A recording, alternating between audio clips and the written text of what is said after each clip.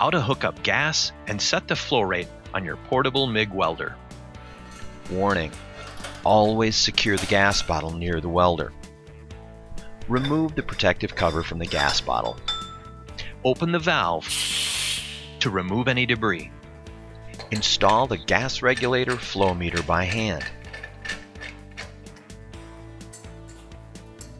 Use a wrench to snug the fitting. Next, install the gas hose to the regulator.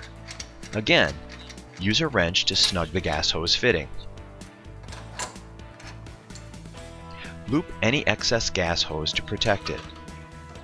Install the gas hose on the welder gas port and snug it with a wrench.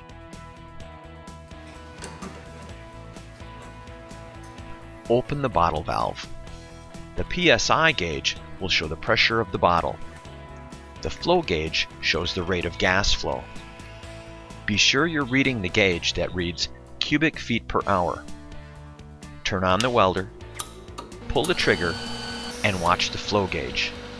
Set the flow rate to 20 while the trigger is pulled.